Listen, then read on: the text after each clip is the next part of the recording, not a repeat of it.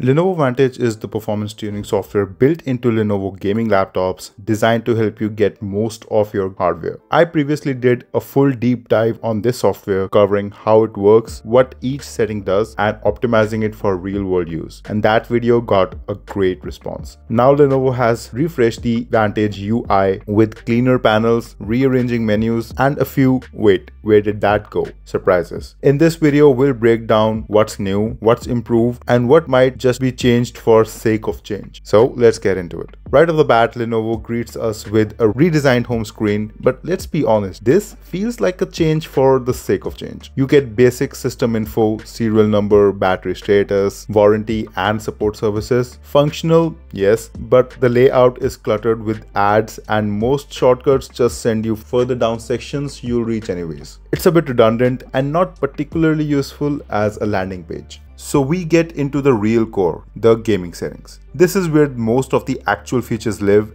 and it essentially still functions as Vantage's true home base. Even though I've explained this before, let's walk through them again and check for any changes. At the top, you'll see the system performance metrics, CPU usage, GPU usage, VRAM status, and SSD info all at a glance. Hit more info and you'll dive deeper into the laptop's hardware specs from processor details to storage and RAM. Next to that is where the tuning begins. Thermal profile gives you control over cooling profiles. Performance mode cranks everything up, maximum power draw, fans on full blast, great for gaming but only when plugged in. Balance mode is the default, maintaining a decent performance without sacrificing battery. Quiet mode dials down everything back, perfect for silent environments or when battery life matters more than speed. You also get GPU overclocking, a feature that pushes your graphics chip and VRAM for extra frames in demanding games. It works only on AC power, and while it can squeeze performance, it may lead to overheating or stability issues, so tread carefully here. Then there's network boost, which prioritizes your internet bandwidth for apps that need it, like multiplayer games or video calls. Quite handy when other apps hog the internet connection in the background. Auto close is a neat optimization feature. You can set it to shut down specific apps, say music players, automatically when launching a game. Simple but useful. The GPU working mode offers a deeper control over graphics processing, also known as a mux switch. Hybrid mode balances between iGPU and dGPU, ideal for saving power while keeping things responsive. iGPU only cuts to just integrated graphics, great for light tasks and extended battery life. dGPU only engages full discrete graphic for top performance, but with higher temps and low battery backup. Definitely use this mode only when plugged in, and this mode will help you get highest of the frames possible. Hybrid auto mode lets the Lenovo's LA1 AI decide what's best for your workload and switches modes automatically without you even knowing. Most changes here need a restart unless your laptop has advanced Optimus, which handles it seamlessly in the background without needing to restart your laptop. So if you see a pop-up to restart the laptop for it to take effect, that means your laptop does not have an advanced Optimus. Overdrive mode improves screen latency, making visuals snappier and more responsive, especially useful in fast-paced competitive games. Next up, you've got a couple of convenience toggles like a shortcut to lock the touchpad, useful during gaming or precision tasks, rapid charge for faster battery top-ups, Wi-Fi security, which leads to a dedicated setting that checks for vulnerabilities in your network setup. System update redirects you to the update center where you can check for BIOS, drivers, or firmware updates and browse update history if something feels off after a recent install. Then there's macro key setup, letting you to assign shortcuts to any key, like binding a cheat code or a specific input to a single button. The power options tabs extends into its own section. Here you'll see battery temperature, battery health status, and options like battery conservation mode, which limits charging to a set percentage to improve battery longevity. Toggle for a rapid charge, a neat feature where you can boot the laptop just by lifting the lid, no power button press needed. Hardware scan runs diagnostics on all internal components, useful for spotting issues, but give it some time to complete.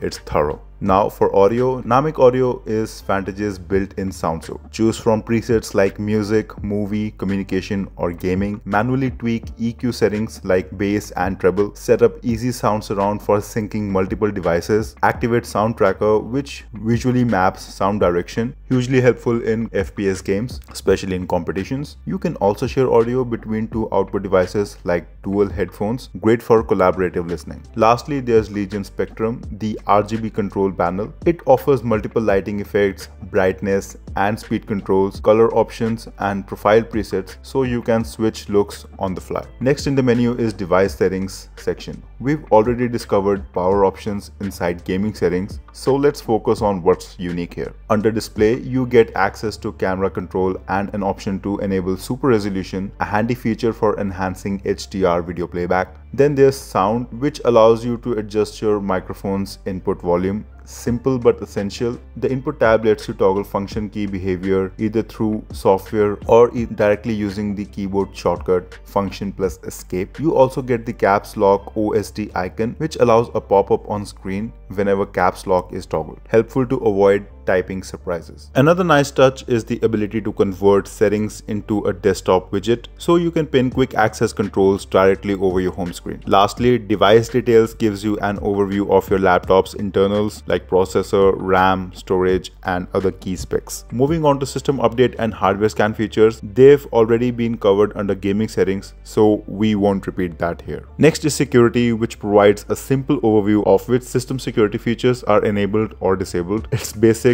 but worth a glance. Now into the utilities section. Here you'll find an option to flag trusted networks, already covered earlier, plus a memory cleaner where you can monitor RAM usage across the apps. There's also a Lenovo migration assistant, which helps transfer all your settings and data from one Lenovo device to another, a handy tool while upgrading systems. The support services tab is essentially your troubleshooting dashboard. From here you can run updates, hardware scans, warranty checks, health reports, and general fixes all in one place. Finally, we reach Vantage Pro features. These include Smart Performance, which offers subscription-based tools to enhance your laptop's responsiveness, Smart Lock, a security feature that adds extra protection and helps recover lost data, and a direct link into purchase Lenovo genuine parts right from the app itself. My take, the Lenovo Vantage update feels more cosmetic. While the layout looks cleaner, a lot of the features are duplicated across sections and end up taking you to the same place. It's more of a polished interface with added promotional content than a meaningful upgrade. I personally preferred the older design where you landed directly on the performance dashboard. It was functional and to the point. Still, the core settings are intact, and if you know where to look, it works just fine. What do you think about this redesign?